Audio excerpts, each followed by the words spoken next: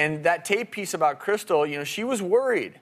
So we actually sent her to cardiologist Dr. John Kennedy to get tested to find out what may be causing her fainting.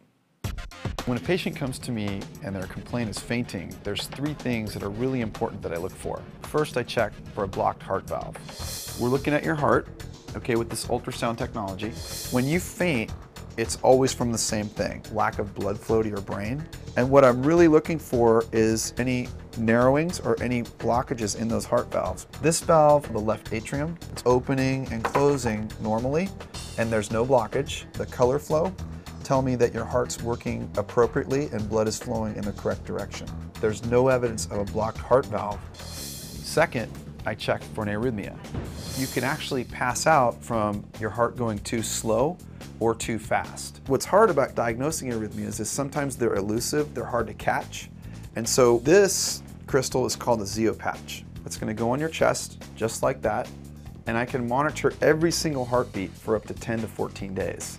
And that gives me ample amount of time to catch the abnormal heart rhythm. Once I've ruled those 2 things out, I do a final test called the tilt table test. With this test, we're actually trying to recreate your symptoms of fainting. When we tilt you, your body responds to the tilt by trying to maintain blood pressure. And just so you know, you could faint, and that's why we have you strapped in.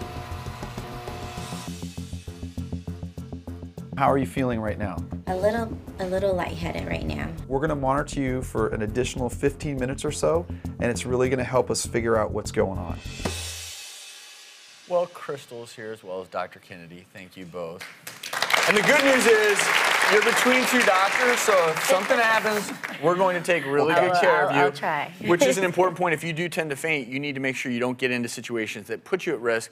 You mentioned it in the clip, and I want to reiterate this. Lack of blood flow to the brain is what causes most of these syncopal episodes, these fainting episodes. And it's quite simple because blood is what provides oxygen for your brain. So normally, if you're getting good blood flow to your brain, then everything's fine because your brain is getting the oxygen that it needs. But occasionally, particularly for people who've dealt with fainting episodes, what can happen instead is that you don't get adequate blood flow to your brain, and when that happens, you're not getting a proper oxygenation, and as you're seeing what happens there, that is when you're starting to feel very lightheaded, you're not getting oxygen, and at this point, boom, that's when you pass out. And that's why we sent you to see Dr. Kennedy. So what did you find? So, well, we figured out what happened to Crystal with the tilt table test that we did in the hospital. And it turns out Crystal has what's called vasovagal syncope. And vasovagal syncope occurs when your body overreacts to a stressful stimulus, like the sight of blood, as in your case.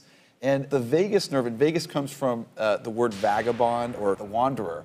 It's connected to the esophagus or the swallowing tube, a lot of our GI tract, and also our heart and blood vessels. And when it gets triggered or stimulated, our heart rate drops and our blood pressure drops. You get no blood flow to your brain and you pass out. And the good news is that you have something that's very treatable. You have this vasovagal syncope, which is also known as a common faint.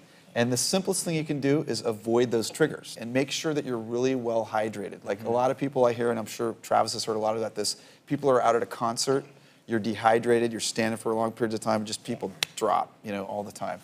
And the biggest time to worry is if you're ever in a pool or you're somewhere driving, that is when you have to pay particular attention to avoid these stimuli, because the last thing you want to do is put yourself at risk as well as other people. That would be really scary. Thank you so much, though. You're welcome.